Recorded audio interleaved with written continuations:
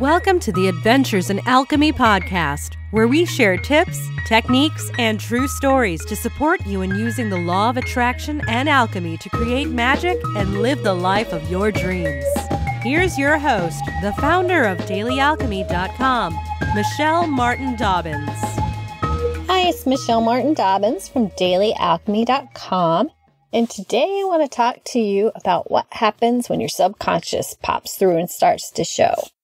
I recently had an experience where I was having a kind of a down day and I was talking to my husband and all these things came out of my mouth. And I was like, where did this come from? I was like, this is too hard. I can't do it. I'm just going to quit doing this. This is not, I'm not maybe. And I was like, wait a minute. I am constantly feeding my mind positive thoughts and meditating and focusing on what I want.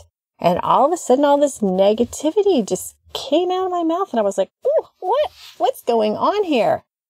And I realized that some of my subconscious was coming right out. And that is a wonderful thing, right? Because if we're unaware of beliefs that we're holding, it's really hard to change them. Awareness, once you shine that light on it, it doesn't necessarily make the belief go away, but it sure makes it a whole lot easier. Because if they're in our unconscious mind, in our subconscious mind, and we don't know that we're holding those beliefs, then it's kind of hard to change because you're not even thinking that you need to change or knowing that, being aware that you have it. And even when we've been on a spiritual path for a long time and we've worked on growth, there are usually still some beliefs back there that are not serving us. And it's wonderful when they come out like that. So if you find yourself doing what I did and having words come out of your mind that you didn't even think that you were thinking that aren't so positive, get excited. It's a good thing. And write them down. Write down what came out of your mouth. And then I'm going to tell you some steps that you can work on getting rid of them. But if you're saying, well, that hasn't really happened to me, but I know that there are beliefs that I need to let go of that aren't serving me.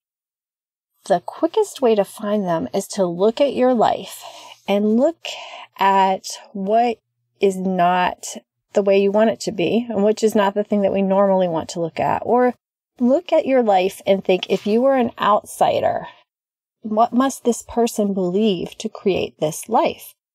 Because even if you're giving yourself positive, let's say financial thoughts and mantras, and you spend time visualizing yourself, feeling abundant, being abundant, having all the money you need, but in the current reality, you don't have that yet, then either one of two things are occurring. One, you're changing that belief, but there's still a buffer of time that takes place before your outside world changes.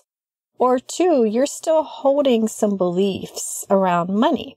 So you might want to sit and investigate, like, what would I think this person must believe to create this reality? Maybe they believe that it's hard to make money, or I can never make more money than I'm making now, or whatever. You have to sit and take some time and go through those beliefs and write down what you think are the beliefs that you see that are manifesting in your life. So once you've done that, you've done really the hardest part, because a lot of times we have blind spots to our own beliefs. And if you have a good friend, you guys can sit and chat with each other and say, well, if from what I see in your life, I would think that you might be holding this belief, but you have to have the right friend to do that with. So if you have someone that can help you point out blind spots, also a life coach or a spiritual coach is really good for that, because they can see things that you can't see. But it's always great and easy just to start with what you can see. And then if you get to a point where you can't see anymore and nothing is popping out of your mouth or your thoughts that's showing you your beliefs, you may want to consider working with someone to help you find those blind spots, be it a friend or a coach. But once you've got these beliefs and I'm holding this belief. So say you're holding a belief, I'm not good enough. I can't do whatever because I'm not good enough. That's a really common belief. A lot of people have that self-doubt belief. So first thing that I would ask you to do is know that being aware of that belief is like the hardest part. Then intend to let it go. Intention is a big, big thing.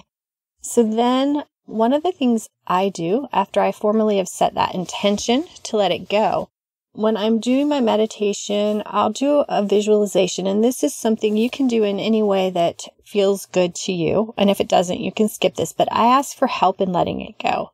I will ask my angels. I will ask ascended masters or God or even my higher self to help me to let go and release any beliefs that are no longer serving me.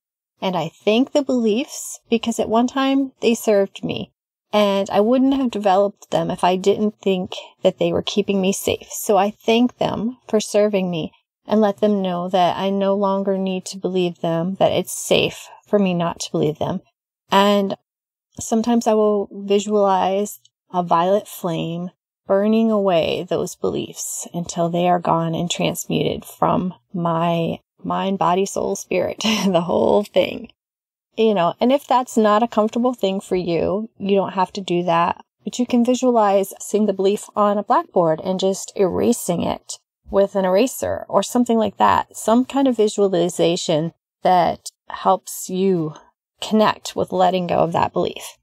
And then what I work on is writing a mantra or an affirmation that is the opposite of that belief. So if the belief is, I am not good enough, I may do something like, I am worthy. And you can add on to it. If you're like, I'm not good enough to be a published author, then you can do, I am worthy of being a published author. Do the mantra that is the opposite. And then practice that mantra as you're going throughout your day. And in time, usually pretty quickly, once you've put that attention to it, you will be able to let go of that belief and create a new belief. And you'll see that over time, but don't worry if you're still seeing evidence of the old belief, because it does take some time for things to shift and for things to show up in our real life. But give this a try. Let me know how it works for you. And you can always find me on dailyalchemy.com. If you have any questions, comments, or stories you would like to share, I would love to hear them. You can email me. You can send me a message on Facebook or Twitter or any other social media outlets that you can find. All of my links are up there on dailyalchemy.com. So go out, enjoy the journey today, create some magic, and I will see you next time. Namaste and big hugs. Hey guys, the Magical Life Manifesting Club is temporarily closed to new members right now. I am revamping and revising and adding all sorts of sparkly new stuff, and it will be opening back up in May.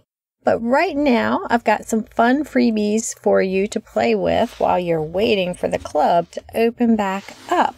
You can get a free weekly manifesting planner and daily manifesting planner that you can use depending on what type you prefer.